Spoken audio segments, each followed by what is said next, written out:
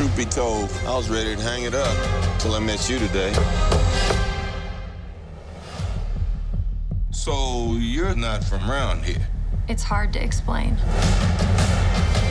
Captain Marvel is just around the corner, and she's going to be taking on some pretty big villains in 2019. That includes Thanos, the Skrulls, and this old lady. That's not exactly what's going on there. It's highly likely that this nice old lady is actually a Skrull, one of those shape-shifting aliens from the Andromeda Galaxy. The Skrulls will be making their long-awaited Marvel cinematic debut in Captain Marvel, a film that will explore elements of the Kree-Skrull War. So what's the Kree-Skrull War? Let's find out. First, make sure to hit that subscribe button for your comic book deep dives, TV breakdowns, and movie reviews. Don't forget to click the link in the description below to enter our Guardians of the Galaxy giveaway, courtesy of our friends at fun.com. Hurry up because the contest runs until October 1st. The Kree-Skrull War is one of the most famous and influential Marvel story arcs. Basically, the endless conflict between these two alien races was brought to Earth. The 9-issue story written by Roy Thomas incorporated elements from the Avengers, Fantastic Four, Inhumans, and of course Captain Marvel. It's considered by critics to be a landmark event birthed by the Silver Age of comics, and a precursor to the more modern crossover events such as Secret Wars, the Infinity Gauntlet, and Civil War. Let's start with the first half of that name, the Kree. They are the blue space aliens that love to fight and follow a techno-organic supercomputing hive mind called the Supreme Intelligence. You're probably pretty familiar with the Kree thanks to what we've seen in the MCU and on Agents of S.H.I.E.L.D. Guardians of the Galaxy nemesis Ronan the Accuser is the biggest name we've seen thus far, but we've also seen Korath the Pursuer. They will both make another appearance in Captain Marvel. Additionally, we've seen the Kree's impact on humans, resulting in the super soldier species of Inhumans in Agents of S.H.I.E.L.D. and that failed Inhumans spin-off show. Now please, can you tell us what the king thinks?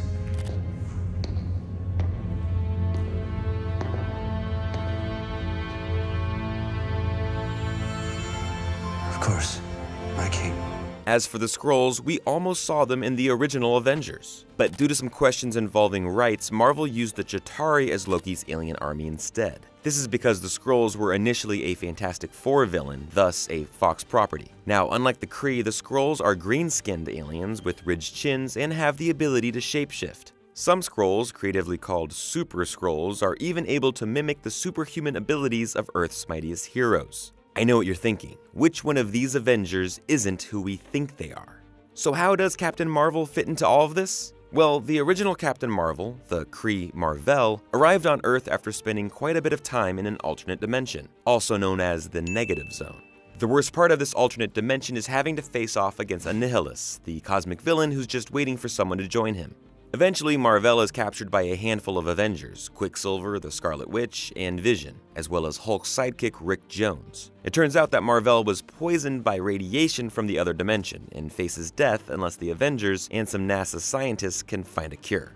Meanwhile, over in the Kree neck of the woods, Ronan the Accuser is attempting to overthrow the established leadership and sends a Kree sentry robot to kill the injured Mar-Vell. Oh, and by the way, at some point during all of this, Mar-Vell and Skrull Princess and Nell conceived a child together on some major Romeo and Juliet vibes. Back to the story, so that Kree sentry robot successfully grabs Mar-Vell, and the Avengers reach out to one of Mar-Vell's former colleagues for some more information. That person is Carol Danvers, who was an officer in the US Air Force. So Rick Jones and the Avengers, now the Wasp, Hank Pym as Yellow Jacket, and Hawkeye, using Pym's Giant Man tech as Goliath, travel to the Arctic Circle. It turns out that Ronan the Accuser is attempting to take control of Earth by de-evolving the blue planet to its prehistoric roots. Yes, Hank Pym is turned into a caveman, along with several others. And when Wasp shows up, they all lust for her uncontrollably.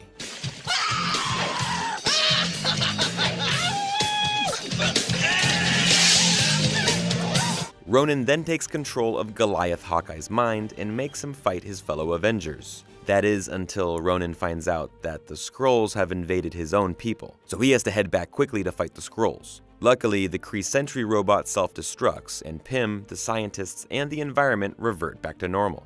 Now, this part of the story is notable because it's the beginning of the Scarlet Witch and Vision's romance, which we've already seen evolve on the big screen. Tell me what you feel.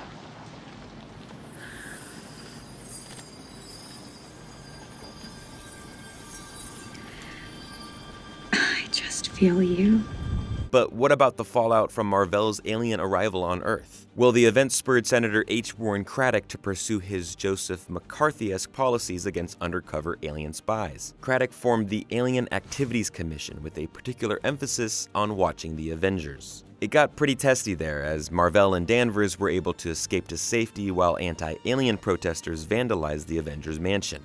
Now at this point, the Avengers name is taking a bit of a hit, so Captain America, Iron Man, and Thor return to the mansion and disband it immediately. A dejected Quicksilver, Scarlet Witch, and Vision leave and attempt to check on Mar-vell, but they are attacked by 3 cows. Now these aren't your normal cows. They are pretty important to the story. The cows transform into 3 members of the Fantastic Four, but are in fact Skrulls. Watching a cow? Oh, what's it doing? Impressions. Vision is injured and Quicksilver and Scarlet Witch are captured. Mar-vell is also captured once it's learned that Danvers is actually a Super Skrull. He's taken hostage and coerced into building a super weapon that will destroy all life on Earth. Vision just barely makes it to the Avengers mansion and is only repaired after Ant-Man shrinks down to fix the inside of his android components. The world sure seems different from down here, doesn't it, Scott? What? The Avengers soon find out that the cows were the same Skrulls from way back in Fantastic Four issue number 2, a nice little Easter egg for die-hard comic readers.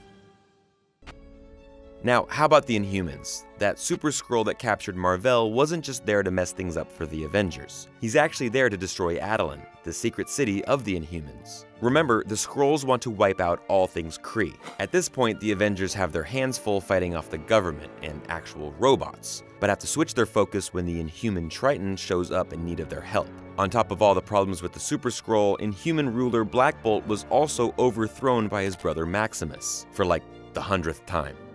So the Avengers split up. Half of them take the fight up against the Super Skrull, while the others head to San Francisco to track down Black Bolt. Maximus stands 0 chance against the Avengers, but the Kree manage to capture Rick Jones. The Avengers now do their best Guardians of the Galaxy impression by traveling across the galaxy with a S.H.I.E.L.D. spaceship to rescue Mar-vell from the Skrulls. This includes a battle with the entire Skrull armada in deep space. During the trip, Vision malfunctions a bit, losing his mind, and nearly beat a Skrull captain to death after the Skrull threatened Scarlet Witch's life. Remember, this robot has real human emotions. Mar-vell has no other choice but to use the super weapon, and it sends Rick Jones into the negative zone. Luckily, Jones is saved from a long alternate dimension vacation thanks to the Kree leader, the Supreme Intelligence. In turn, this unlocks a special hidden power inside Rick, referred to as the Destiny Force, of course. Rick is able to conjure up a handful of Golden Age superheroes like the original Captain America, Patriot, Finn, Angel, Namor, and the original Human Torch. Together they team up with the Avengers and they're able to end the war with the Skrulls. The Destiny Force also reveals the truth behind Senator Craddock. No surprise here, he was a Skrull this entire time.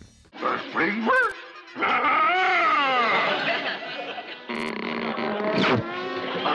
Specifically, he was that 4th Skrull from that original Earth exploration, and unfortunately for him, an angry mob of protesters weren't too happy about it. By the time the Avengers returned, the real Senator Craddock was found, and thankfully, the anti-Avengers sentiment cooled off.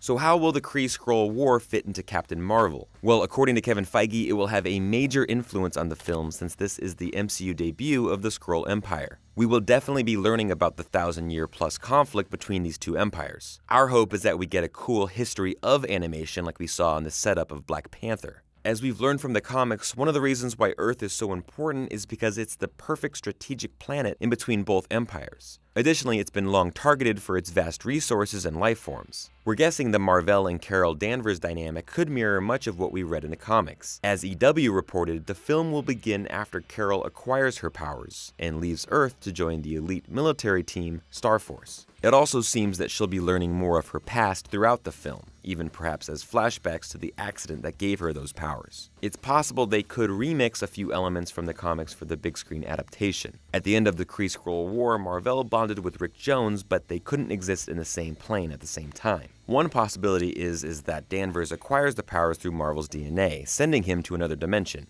possibly the negative zone. This might explain why we haven't seen Danvers in the MCU until now. Perhaps she might get cast into an alternate dimension by the end of Captain Marvel, sacrificing herself to save Earth. What we do know is that the Kree and Skrulls are here to stay. They've been at war for centuries, and the MCU is just scratching the surface of their conflict. Just wait until we get to Secret Invasion, but we'll save that for another video. Thanks for watching, guys. Hit me up in the comments and let me know how you think the Kree-Skrull War will fit into the upcoming Captain Marvel. And also, let me know which current MCU superhero you think has secretly been a Skrull this whole time. I'm guessing it's Hulk.